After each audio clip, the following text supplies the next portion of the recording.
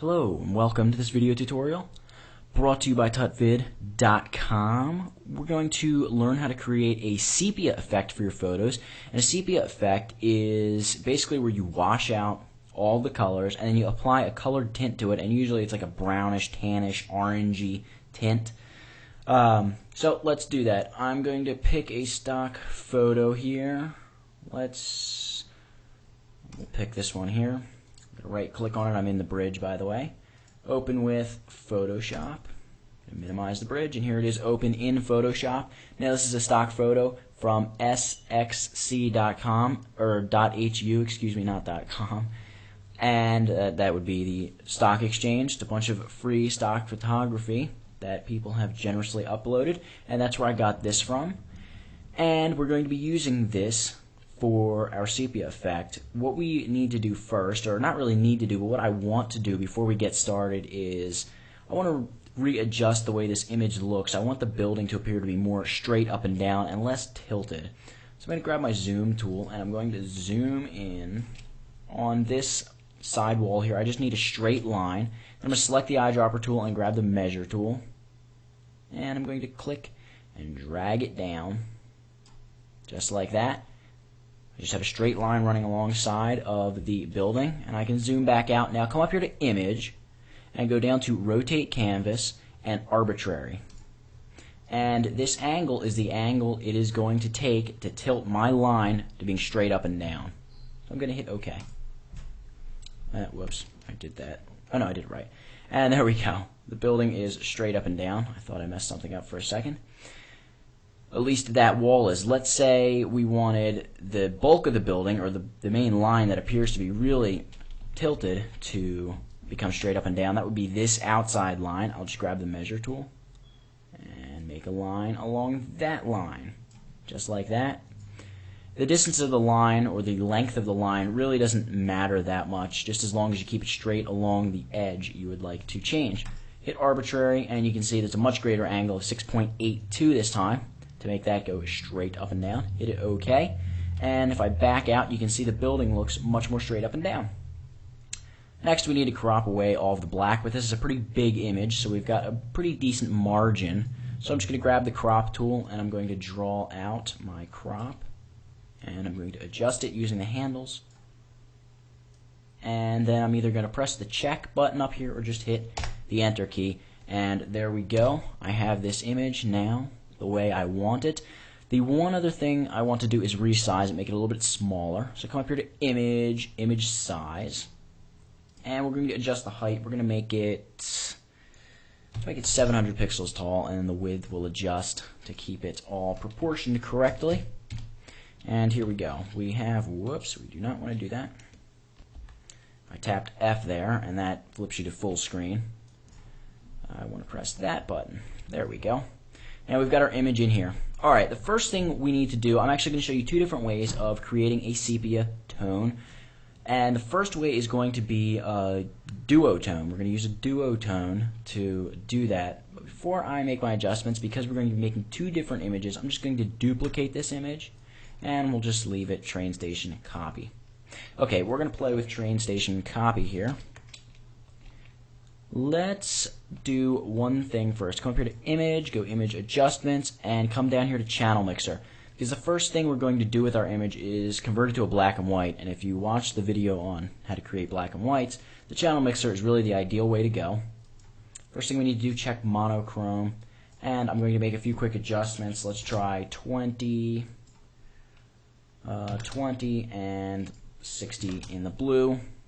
Basically, all of your numbers here ought to equal 100 by the time you finish. I'm going to add a little bit more green.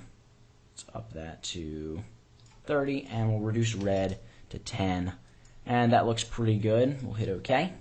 Now, in order to create a duotone image, we have to first convert the image to grayscale. It's going to ask me, do you want to discard the color information? I'll say OK. Yes, I do. Then we're going to come back up here to Image Mode. And before we create the duotone, number one, you won't have the option to create a duotone if you don't have an 8-bit image. If your image is 16 or 32-bit, make sure you come into Mode and select 8 bits per channel. And come up here and select Duotone. And you can see what Duotone is going to allow you to do is add one color here. By the way, if you're getting more than one color, select the type drop-down menu and just make sure you have Duotone. You can also do tri and quad tones, or just simple monotone, which would just be the black and white. We're going to select Duotone though, and we're going to double-click the color swatch. And here we have color libraries. Let's come down here to the True Match color library, and just drag down to about the oranges section. And select one of these oranges. Like that's pretty good. Let's try a different one. Maybe a darker one, maybe lighter. Yeah, that's pretty good. And we can adjust the way that the color affects the image by using this little curve here. If I wanted to affect the light tones of the image more, I can push that up, pull this down, take it off. Oops, don't want to do that. That's the dark tones of the image. Light tones of the image are down here. I think I said the light tones were up here. And there we go. We've played with the curve a little bit to adjust the way it appears on the white, because there's quite a bit of white in this photo on this building. We can hit OK, and there's one way of creating a duotone. Obviously, you might want to pick a different color. But let's try creating a duotone a different way. Here's the other train station photo. And we're going to do a more long-term solution, something you can go back and edit more easily, and that is going to be using adjustment layers. So the first thing we're going to do is create an adjustment layer. By the way, let me just switch this to large thumbnails up here. Create an adjustment layer. That's that circle that's half black and half white down there on the bottom of your layers palette. Select channel mixer, and we're going to do monochrome, and I believe we did 10 for red, 30 for green, and 60 for blue. Hit OK. We're going to create another layer, and that's going to be a curves adjustment layer. We're just going to up the contrast of the image a little by making a little S curve here. I'm going to drag down on an anchor point there, and then click and drag an anchor point up there. Just increases the contrast a little bit. You can shut that off, turn it on. You can see it makes a little bit of a difference. And now we're going to create one more adjustment layer, and that's a solid color adjustment layer. Now for solid color, we're going to come down here to the oranges. We're going to select a somewhat desaturated orange, almost tan, and pretty light. Something like that. That looks pretty good. Hit OK. And now switch the blend mode of this layer to color. You can see that's pretty harsh as it is. It's pretty orange. So we can tone that down a little bit by reducing the opacity of the layer, maybe 75, maybe 65. Okay, and we're going to do a couple other things just to play around with this image. So what we're going to do is create a new layer, and we're going to add a little bit of noise to make it look like it's an older photo. So first thing I'm going to do is make sure white is my foreground color. Select the color swatch, and then select white. Hit OK. Then come up here to Edit, Fill, and we want to fill using the foreground color. Hit OK. We now have just white covering everything. Now come up here to Filter and go Noise, Add Noise. And we want to add about 50% noise. 50% noise is good. You can actually tone it down a little maybe and do 40. Now if you're getting all kinds of different colored noise, you want to make sure you select monochromatic, just black and white. And uniform noise is what we're using here. So hit OK, and then switch the blend mode to multiply. You can see only the black stays behind. Then we can reduce the opacity of this layer to something around 20. And let's give it a little more than 20. Let's try 40. That's better. You can see the graininess appearing. And then we will do one more thing to add a little bit of a vignetting effect to this image. I'm going to zoom out one so I make sure I get the entire image here. I'm going to fill this layer with black. I'm just going to select these little arrows to swap my foreground and background color. Black is now my foreground color. Go up here to Edit, Fill, Fill using the foreground color. There we go. Grab the rectangular marquee tool and just draw out a selection about that big. You're just leaving yourself about an equal margin on all sides. Don't worry if it's not exact. Come up here to Select, Feather.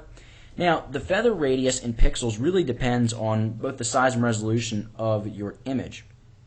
So for this image, I'm going to try something around 50. Let's see what that gives me. That's pretty good. Now I'm going to select Delete. And if it's not quite enough, you can select Delete again.